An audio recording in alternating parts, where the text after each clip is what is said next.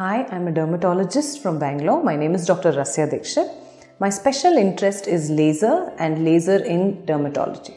A lot of times when we do the lasers for the patients with acne scars, we see that the results are not equal. Everybody doesn't get the same result, though we are using the same lasers of the same parameters. So let us look at what are the factors which could affect what is the success or what is the treatment outcome. First is the type of the scar. So a patient who has more superficial scars, pigmented scars, rolling scars tend to do better than a patient who has mostly ice pick scars or boxcar scars or deep scars.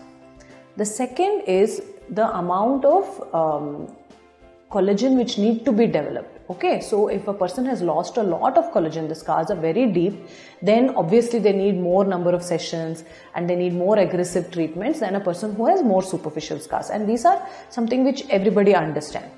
Third thing which is very important is the color of the skin. So if the patient is a dark colored patient, the laser, though it is a very good laser, we cannot increase the energy beyond a point because we are worried that the skin will get pigmented. So again, in such patients, we choose microneedle RF based treatments, or we have to choose to go with lower intensity but multiple sessions. The next thing is the age of the patient. So once the patient crosses 35 years of age, the collagen building capacity of the patient is lower. So obviously, we are worried about whether they are going to get such good results.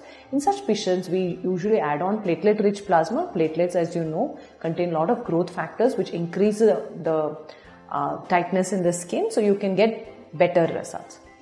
Other factors which affect this is what is the nutrition of the patient. Are they eating healthy? Are they stress free? Are they smoking? And are they having exposure to sun in peak sun time? So all these things, and working late nights, all these things now affect the general health of the skin, and therefore it affects your laser ka outcome as well.